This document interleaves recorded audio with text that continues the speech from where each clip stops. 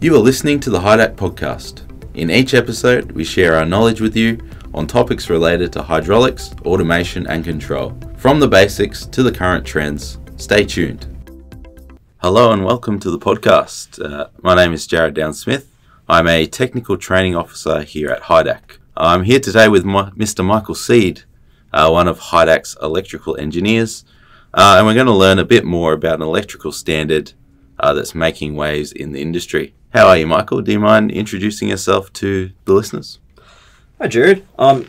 My name is Michael Seed. Feel free to call me Mike. Like you said, I'm one of the electrical engineers here at HYDAC. I work in HYDAC's Automation and Control Engineering, ACE team. My role here is to design and project manage the electrical control systems here at HYDAC. I started here as a grad. HYDAC trained me up pretty well, and I'm succeeding to this day. One of my responsibilities is to research and find and then implement new electrical standards into our design and build processes. Yeah, and one of those in the last few years has been NZS 61439. I think that's what we're here to talk about today. Yeah. So today we're going to cover AS 61439. So in a few words, are you able to briefly describe what it is to start off? So AS NZS 61439, it's a bit of a mouthful. Just say the numbers, I guess, from here, 61439.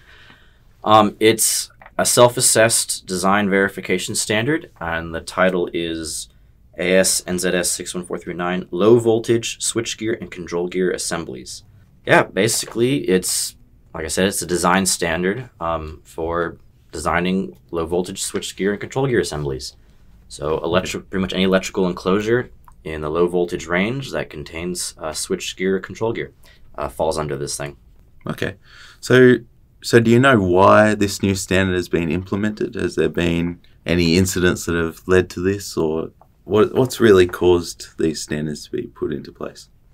I don't know if there's been any incidents or anything. It's replacing an old standard that has served Australia well for a long time. But Australia in recent decades has been doing a big push to become more aligned with how they do things in Europe and international compatibility.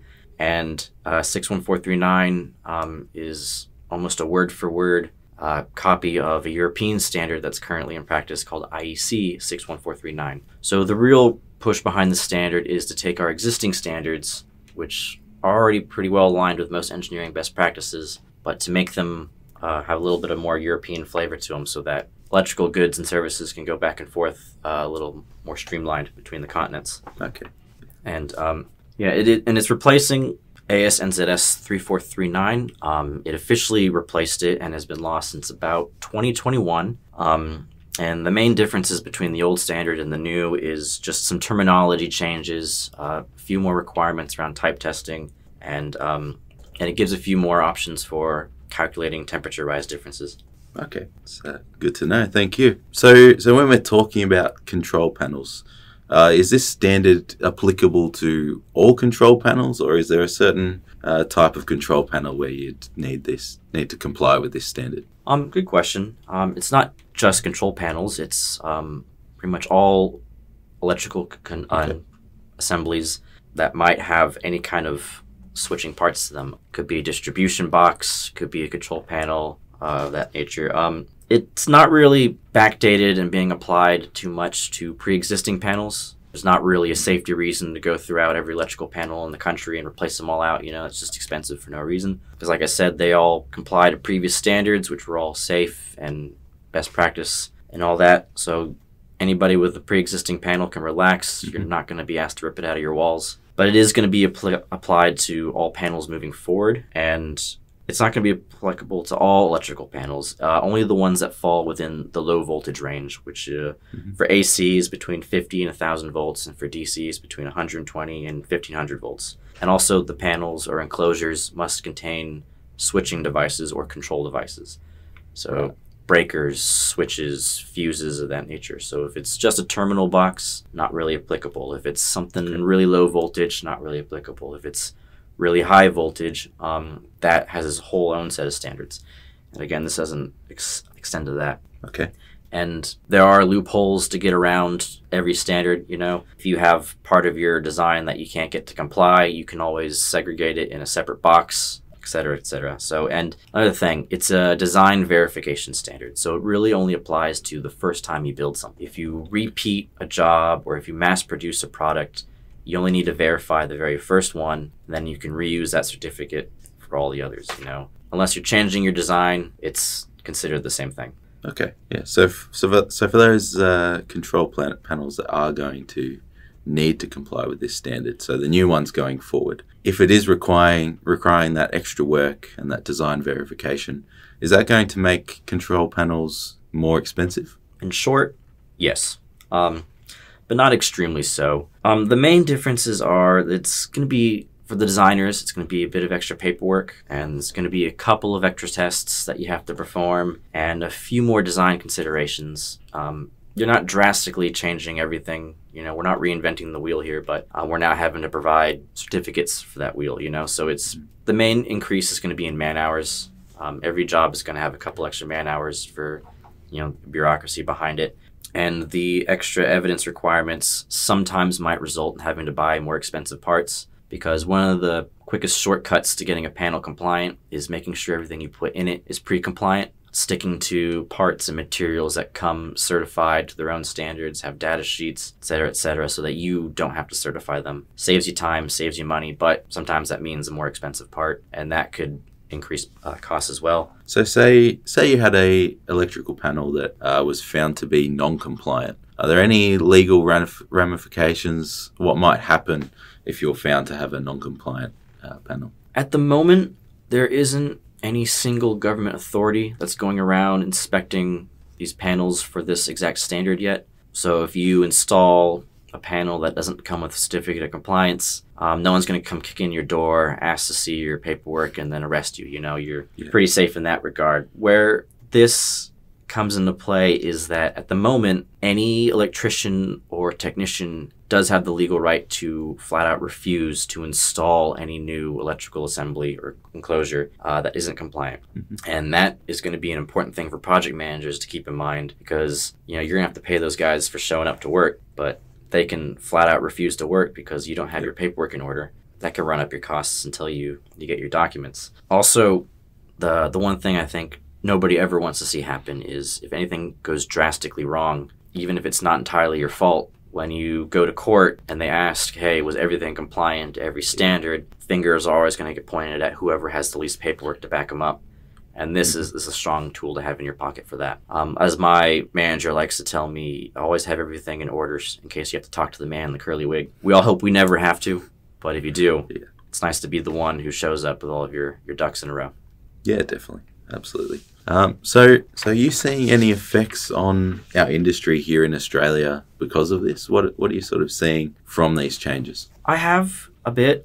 So HYDAC, we partner and work with a lot of other companies where it's a very collaborative sort of industry here in Australia. And it's one thing I love working about this dynamic environment. But I have seen a divide between businesses that know about this standard and are implementing it and being compliant, and businesses that aren't quite up to speed for various reasons yet. And you can kind of see that rift sort of building. It's making a lot of people kind of decide whether they want to invest the resources into getting up to speed with this, or if they just want to put their blinders on, pretend they don't see it, and keep going business as usual. And that's not necessarily the best route to take with it, because pretty much every government job is asking to see the certificate. The mining industry has always been very standard heavy, and we're seeing more and more customers from there are saying, hey, we need this document before we can accept your panels. And so it's being asked for.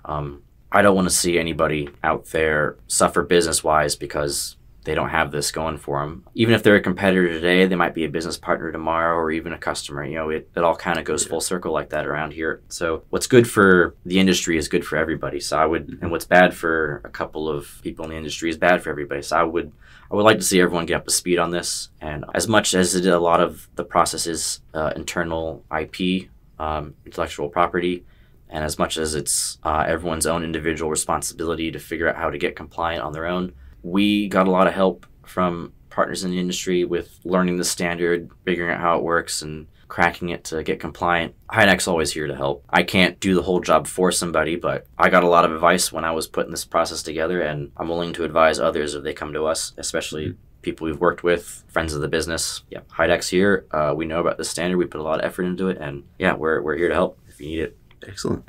So when it comes to who should know about this standard, do you think it's something that everyone in the industry should sort of get up to speed with and understand? Or is it sort of more towards just the manufacturers, the people that are actually making the panels? That's a good question. I think it's something everyone should be aware of. Maybe not everyone needs to know every exact detail of it. That knowledge, responsibility should be on the people designing and making the panels or enclosures. But I think everyone who works in a field that's related to engineering or has to work with electrical anyway should be aware of the standards so they know to ask for it, or they know looking at something, hey, that doesn't look quite right. Because the standard, so HYDAC, we mostly do control systems on our electrical side. It's not all we do, but that's mainly our bread and butter. But this standard does apply to other avenues of the electrical industry.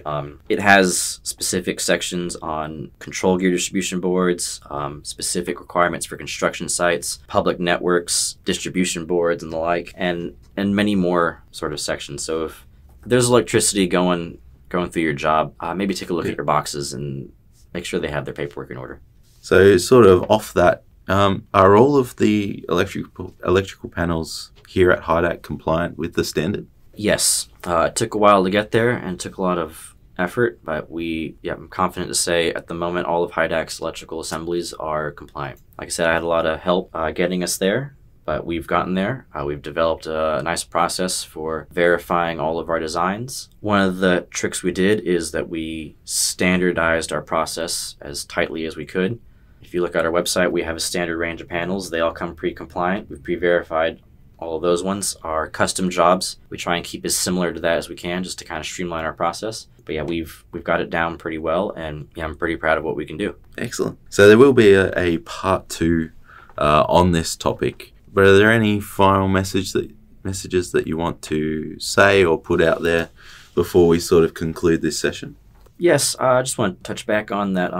Technically, 61439 is a self-assessed verification. So it is on you as the designer and the panel builder to assess yourself. And when you issue certificate of compliance at the end of the job, it's you who issues it. There's not a government authority who checks it. You have to comply your own evidence. You have to do your own tests.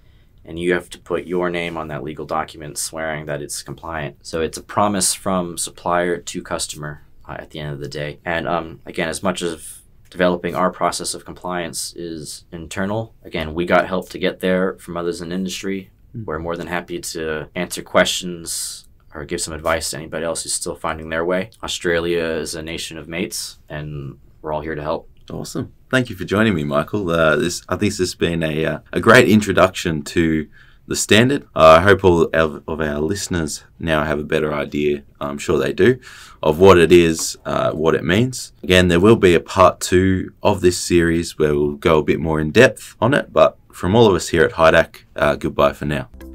Thanks for joining us on this episode of the HYDAC podcast. For a more in-depth learning on the subject you've just listened to, enrol in our technical training at HYDAC Australia.